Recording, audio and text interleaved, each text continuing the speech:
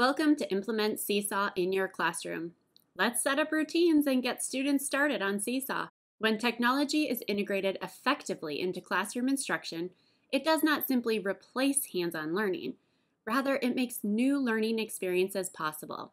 In this training, you will set up routines that reflect best practices for integrating technology and get students started on Seesaw in the classroom and at home. First, teach students how to use Seesaw. Our Getting Started activities teach students how to sign in, respond to activities, and use essential tools like the camera, microphone, and drawing tools in reading, writing, math, and more. Follow the implementation steps in the teacher notes for each activity, including links to resources.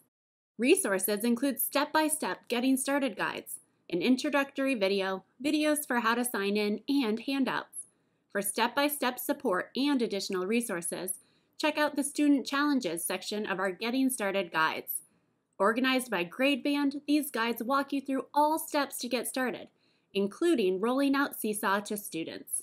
Access the Getting Started guides and other resources at web.seesaw.me/resources for teachers. Pause the video now. Use the Getting Started activities or Getting Started guides to roll out Seesaw to students. Now, plan regular opportunities for students to use Seesaw with classroom routines. Classrooms that create Seesaw routines ensure students always have access to meaningful learning experiences. Today, we'll focus on 3 teacher-tested ways to integrate Seesaw into your classroom routines. When you use Seesaw for centers or stations, you get a glimpse into every student's learning process, even when you aren't able to meet with them directly. Students are also held accountable, so they're more motivated to put forth their best effort. Start by giving a mini lesson to teach a concept or skill, and as you plan centers for students to rotate through, designate one or more to a Seesaw center. Make sure devices have access to the Seesaw class app or app.seesaw.me. Then, assign Seesaw activities for students to complete at the Seesaw Center. Activities that work best for centers prompt students to capture hands-on learning, like math manipulative work, that otherwise gets lost when students finish the station. Activities can also prompt students to capture their thinking. Students use the video or microphone tool to record their voice, giving you valuable insight into every student's learning. Check out these ready-to-assign activities to get started. Get the links in the video description. Seesaw can also be used to provide opportunities for students to practice grade-level skills on their own. After you teach a new concept or skill, give students time to practice. Assign a Seesaw activity that reinforces the skill. As students complete the activity, circulate to support students one-on-one or in small groups.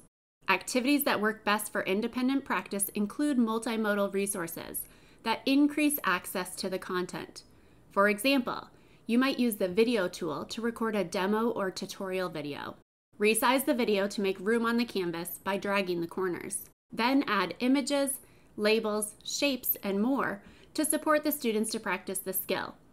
Students can now watch this video and complete the Seesaw activity to independently practice a skill. Seesaw Plus and Seesaw for Schools users can create multi-page activities, which means up to 20 pages of dynamic, interactive practice on Seesaw. Check out these ready-to-assign activities to get started.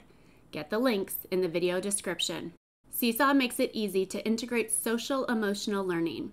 Leverage transitions like the beginning or end of the day, before or after lunch, or between subjects to reinforce important SEL skills.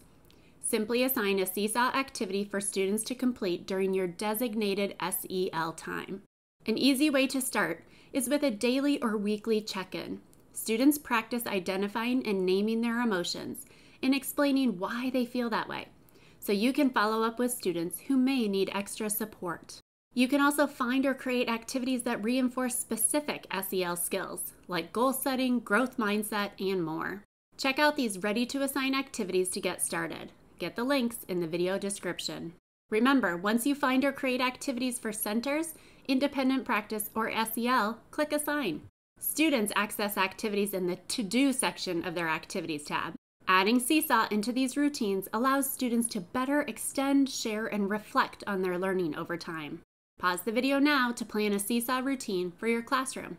You can also use Seesaw to reinforce learning at home. To complete Seesaw activities at home, students need to sign into the class app. We recommend students use the home learning code to sign in at home, no matter how they sign into school, because they're unique to each student and they protect privacy by preventing students from seeing each other's work while they're at home. Here's how you get to home learning codes. On a computer, click Class Settings. That's the wrench icon. Under the Student section, click Home Learning Student Codes. Then print PDFs or download a CSV of codes. Make sure each student has their unique home learning code. Students open the class app or go to app.seesaw.me on a web browser. They click I'm a student and scan or enter their code. We recommend students hang their code someplace handy, like the refrigerator or wherever they complete homework. First, support students to sign in at home. Then, find or create an activity, and we recommend putting home learning in the activity title, and then assign the activity for students to complete at home. Activities that work best for home learning include multimodal supports that ensure students can access the content independently, such as a demo video or links to resources. Great home learning activities also include family and community members. Prompt students to complete learning tasks with the people around them. Finally, leverage the home environment. Think, how can I connect learning to students' daily lives? What resources do all students have at home? Pause the video now, find the home learning codes, and also some activities that you could assign at home. You did it! You learned how to get students started on Seesaw, create Seesaw routines, and support learning at home. Thanks for learning with us today. You can find more free training at web.seesaw.me/training. See you again soon here at Seesaw.